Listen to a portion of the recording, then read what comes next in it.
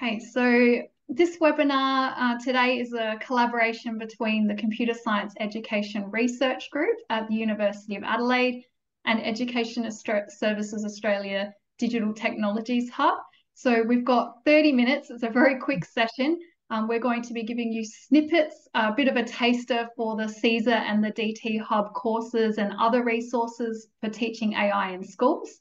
And we'll be showcasing these resources and activity ideas from across both of our organisations, from different programs, including courses, lesson plans, web resources, and lending libraries. So by the end of this session, you'll know where to go to access these resources and find out more and to continue learning about AI. So this is just a little snippet and a bit of a taster to AI and how we can support you.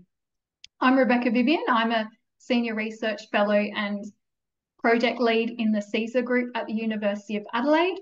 And I'm joined by my colleague Celia Coffer, who's our Project Officer for the CSER group, and she's helping us coordinate and manage the online meeting today. And I'm also joined by Martin Richards from ESA's Digital Technologies Hub. He's the Content Manager for the Digital Technologies Hub and the Maths Hub, if you've also used that one. Thanks, Beck. Webinars are a great place for bringing people together from a wide range of places. So please tell us, in using the chat function, where you're joining us from today while we acknowledge the traditional custodians of the land on which we're joining from. So I'm joining from Kaurna country on the Adelaide Plains, and I would like to acknowledge and pay my respects to the Kaurna peoples, the traditional custodians of the land on which our university campuses are situated on. And I'm on the lands of the Bunurong people here in Victoria, and I'll pay my respects to elders past, present and future. And we would like to acknowledge the deep feelings of attachment and relationship to country of the traditional owners of the land on which we're all joining from today, including yourselves. And we respect and value their past, present and ongoing connection to the land and cultural beliefs. And we would like to acknowledge First Nations peoples as the first educators and first STEM innovators. As I mentioned, this webinar today is a combination of AI resources across both of our programs. This is just a snapshot, just so you get a sense of where we're coming from. CSER have been running support for schools in digital technology since 2014, and ESA have been doing this for a very long time now, including having launched the Digital Technologies Hub, I think around 2016. Correct, yes. So we'd like to invite you to think about what AI technologies have you used today, or where have you seen AI being used recently? So pop some suggestions into the chat, but we're going to keep moving on and continue and share some examples with you. So you might have thought of some of these as you're thinking through your day. This list here on the screen is a few from the list that Stella Solar from CSER has created. These are 10 examples of AI that the general public has embraced for the full list, but this is just a little snapshot of those. So some of these examples include AI being used in mobile phone features like facial recognition technology to unlock your phone or to use social media filters. You may have encountered chatbots on shopping websites driven by AI or seen TV show recommendations come up on your streaming service or news articles lists as well. When we started work, both of our organisations in the space of AI, we've both been developing resources since about 2020. Generative AI or content creators like ChatGPT weren't common at the time. Now generative AI has become a huge talking point and impacts many industries and has many users worldwide that we've seen. So our courses and resources at the moment aren't necessarily how to explain what generative AI is. They go much deeper than that, and it's about really helping to upskill educators in understanding the core fundamentals of AI, you know, what it is, how it works, and the benefits, issues, and challenges that this technology brings.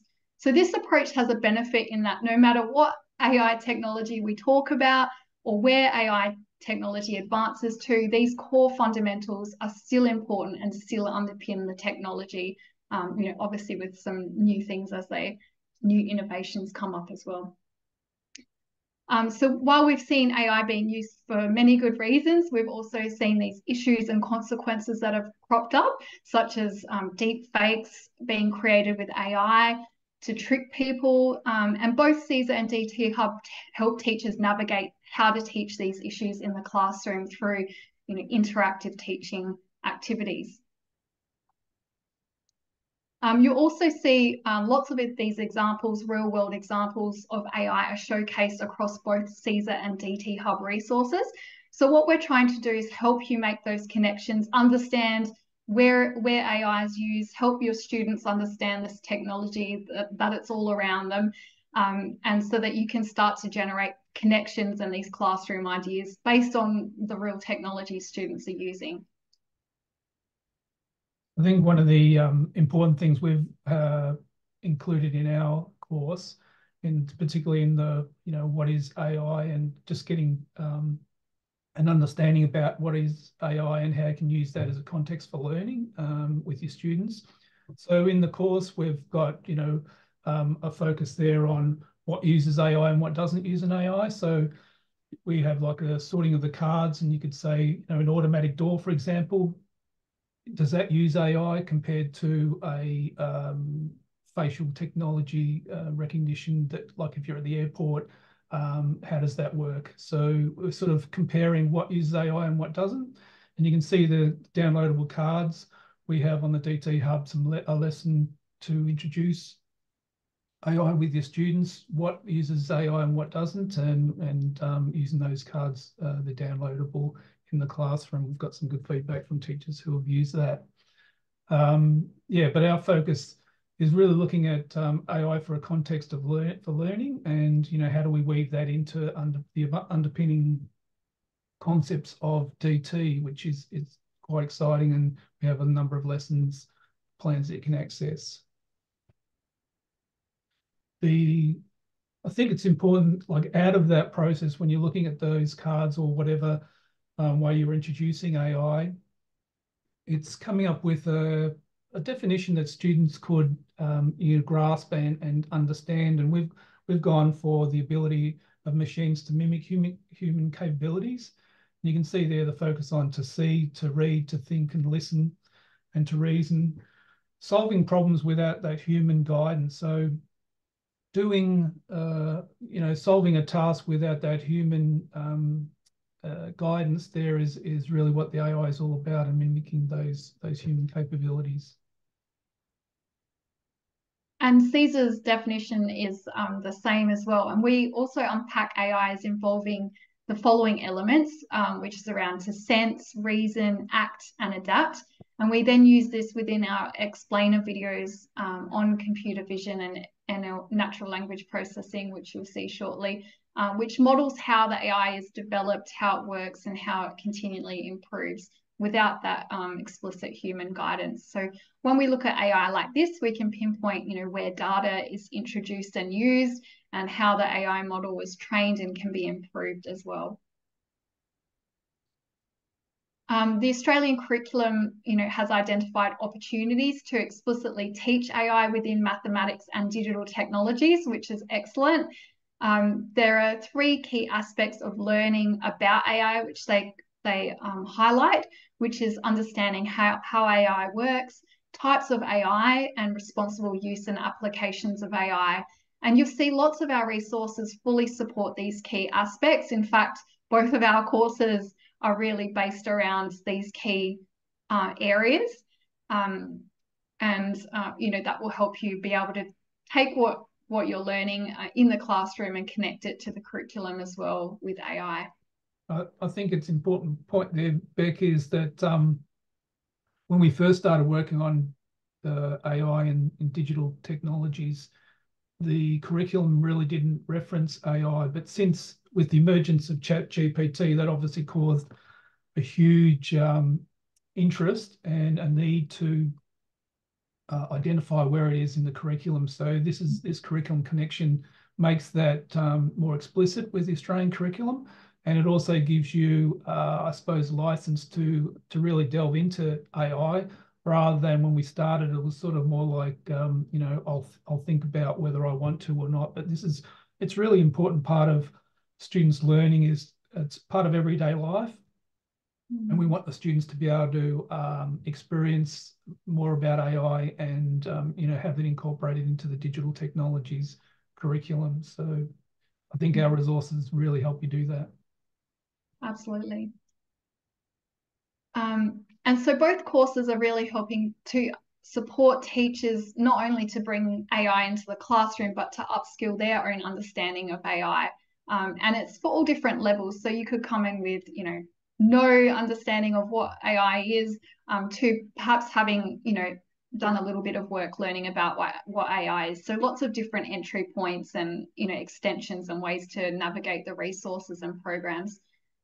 So our courses, both of them really, are supported through explainer videos, graphics, and web text that you'll find within the courses, and they can be used directly into the classroom. So teachers can take the videos, they can take the graphics, and use them in teaching if they would like to. They're all Creative Commons licensing. Here we've got an example of a video in our CSER course, and we also have videos covering what is AI, as well as two key areas in AI, which is computer vision and natural language processing. And we'll have some activities unpacked today a little bit there. And we also look at the risks and benefits of AI. And we also like to link to, you know, high quality existing resources that are freely available. So, for example, through organisations, we've got CSER and Google's latest video explainer on AI, which was sent straight to us. We're thrilled to be able to put that into the courses and help teachers use that as well. So our goal is really to connect teachers with other organisations leading in the space and to more and more resources, you know, so that you've got more to go into the classroom with. I noticed Carsten's put in the URL for the explainer videos for DT Hub and also the MOOCs page. Carsten and I work together on these video explainers. If you go to the next slide, Beck, you can see there it's a really useful way to sort of explain about AI and talk through some of the fundamentals about AI using we've got 4 explainer videos. You can talk about the purpose and function, and we look at the benefits of these AI systems. How do they affect their daily lives? But what also are the challenges and risks of these AI systems? So it's a really useful way to analyse existing solutions, and that's part of the DT Hub Australian curriculum is looking at solutions and analysing them. So these AI solutions really enable students to get into that and delve into the different types of systems and look at these challenges and risks, but also the opportunities, and then to take that knowledge and to solve their own problems. So the videos are really good entry into learning about AI and discussing those key aspects with your students. And dotted throughout we've got 7 modules, and dotted throughout those 7 modules, we've got little snippets of the videos, so they make you know, you can use them and learn about AI in particular. So what we're going to do now is we're going to jump into looking at a couple of areas. So computer vision and natural language processing.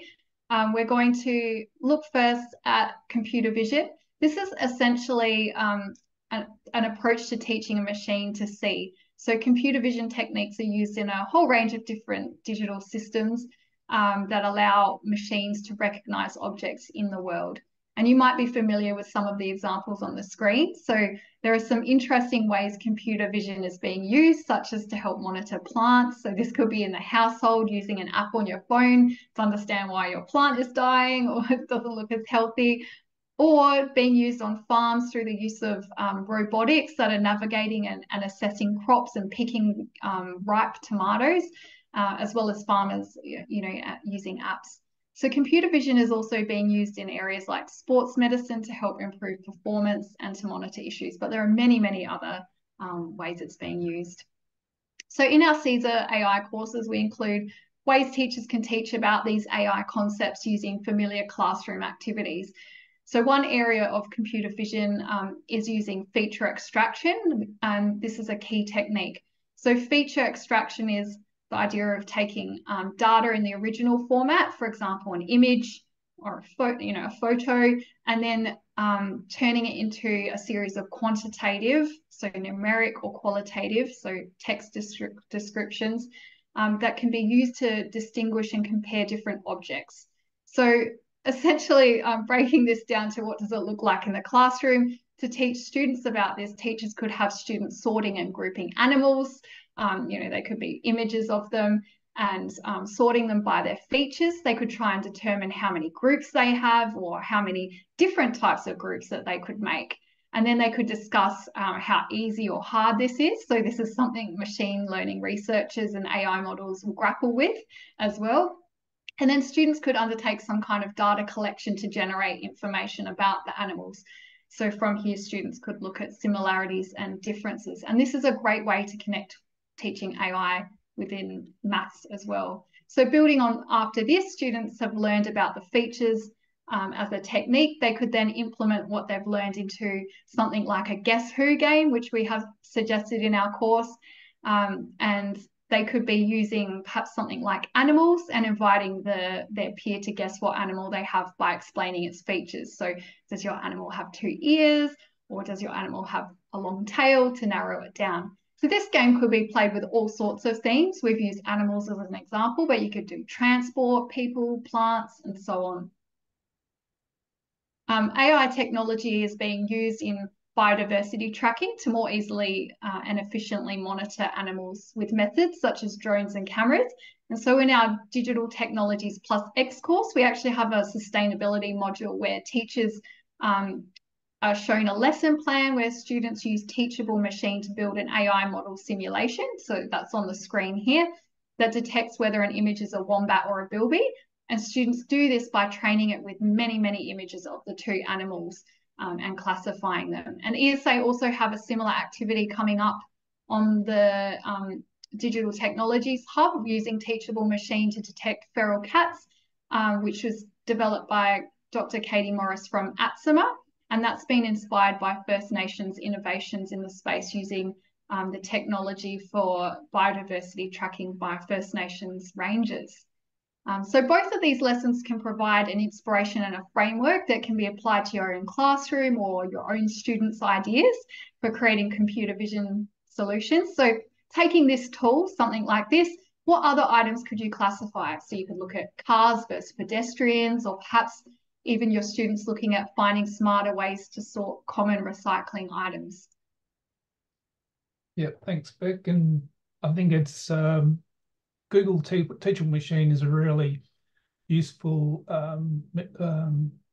application for students to really unpack what machine learning is all about in a really practical and simple way. And you can see there on the screen, we've taught the AI to recognize happy and sad.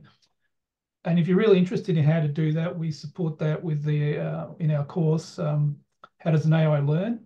So we show you how to go through this step by step, and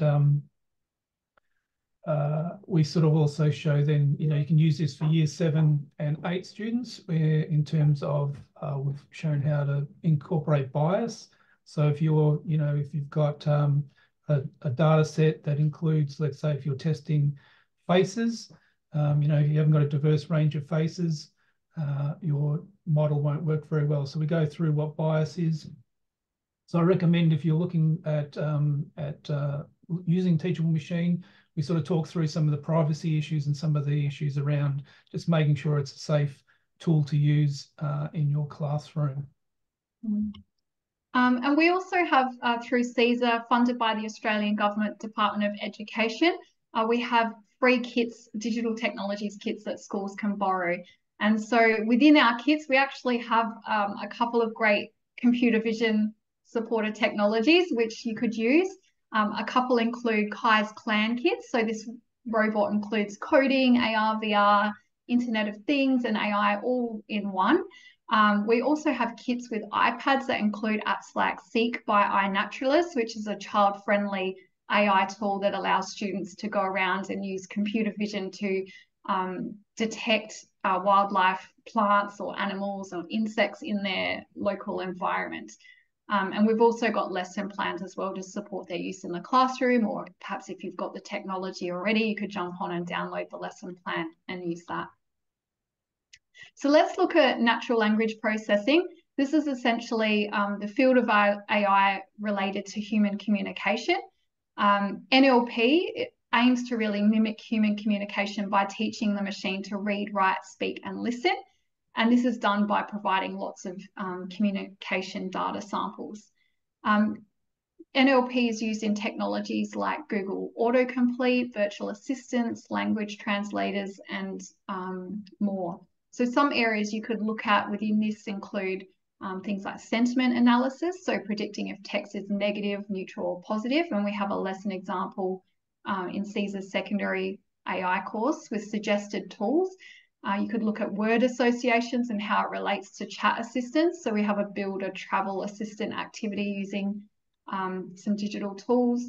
The ESA DT Hub also have a couple of lessons coming up. So one on predictive text, so how SMS and online search engines use these techniques, and also detecting phishing scams as well. So that one's targeted to 7 to 8. So keep an eye out for a couple of those resources coming up.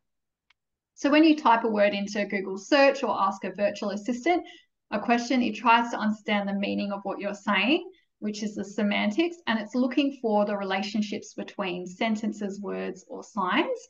And so when you type a word in like cook, it'll start to look for those related words as well. So this isn't an unfamiliar idea to the classroom. So we often invite students to demonstrate meaningful relationships between words or topics by creating mind maps or lists of related words. So here we have an example of an activity from one of our courses for the primary years, looking at perhaps something like winter or weather as a topic. And something else you could do with students is looking at word gradients within a literacy activity. So there's some great connections there with English and literacy. There are also some word association games. So you could do something like play a game you might all have known as Family Feud. So you take a topic or a question, something like, what would you find at a park? And the idea is that people are being surveyed to generate lots and lots of responses, and then you end up with a list of top responses. So at a park, you'll find ducks and perhaps pond, trees, birds. And so students could look at playing this game and collecting their own data and then generating their own lists to play with each other.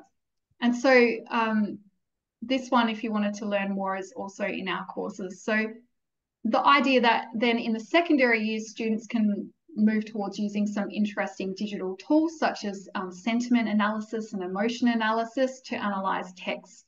So really the idea behind this is building students' understanding of how AI works and then linking it to those familiar classroom activities. Those activities look fantastic, Beck.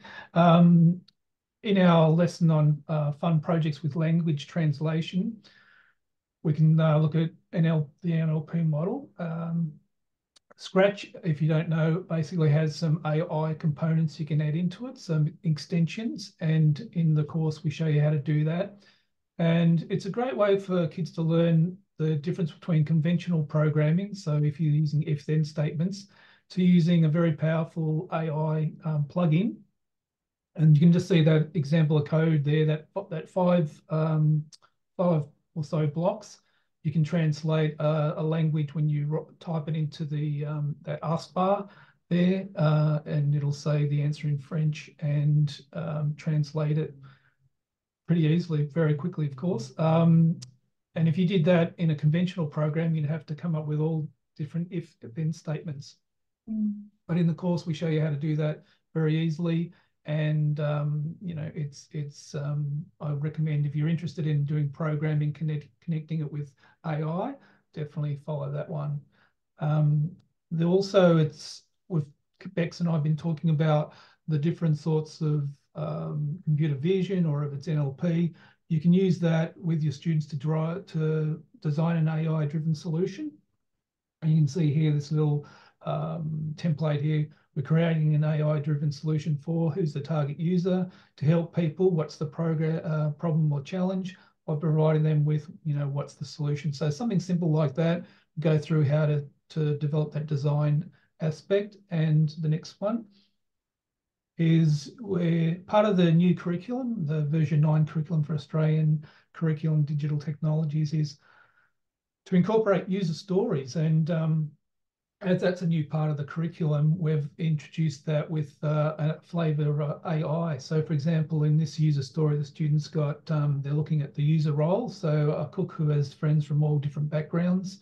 What's the goal to be accomplished? I want to get recipes with different ingredients so they can prepare meals that are healthy and suit a wide range of tastes and dietary requirements. And then they've got their key functions.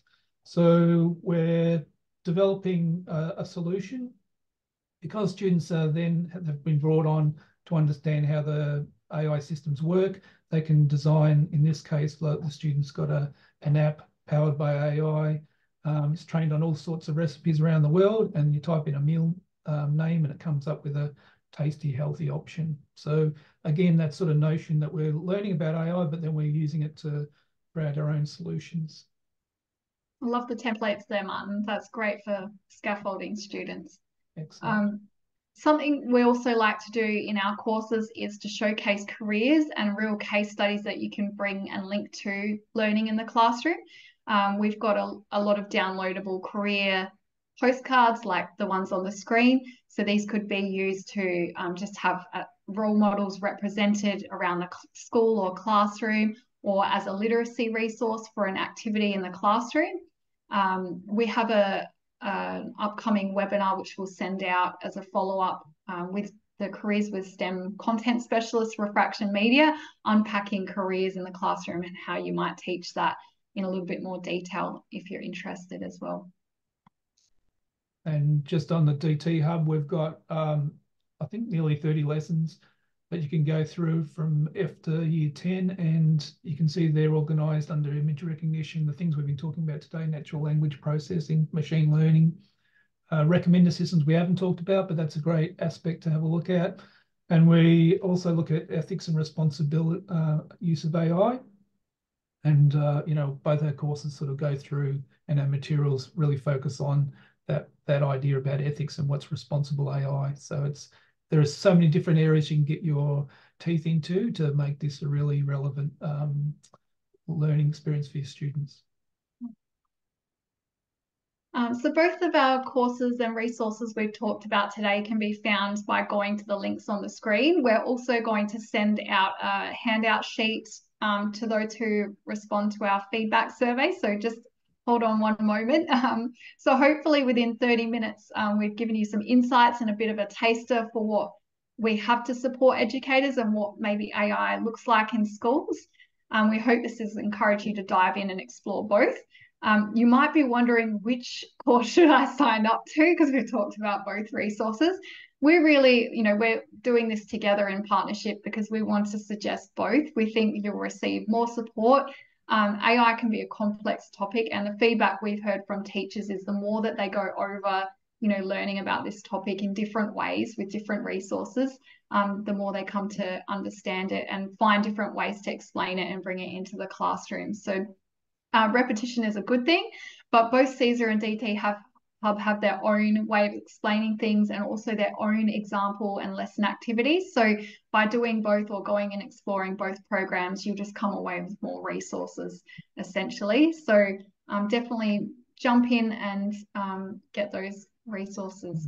I noticed as we were talking, Beck, Carsten was kindly putting in links to those elements of both programs. So thanks, Carsten. And just on that, if you, I didn't mention, but if you wanted to know about the inner workings of an AI, we've got a course module on that. It's really interesting. So if you really want to delve into how an AI works under the hood, that's really, you might be wanting to have a look at that one. But as you can see there, we've got classroom resources and professional learning. I recommend you go through and just have a bit of a squeeze at what we've got to offer. And And thank you for joining us today. The recording will be available on CSER's YouTube channel, where you'll find some of our AI videos as well. So we'll send that out to everyone once it's uploaded.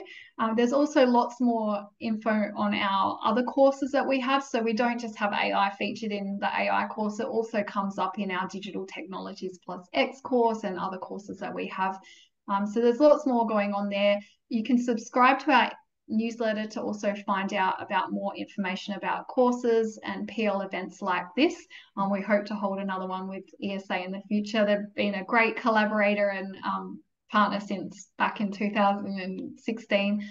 So it's been great to join up again and share all of our resources that we have here today. So thank you for joining us.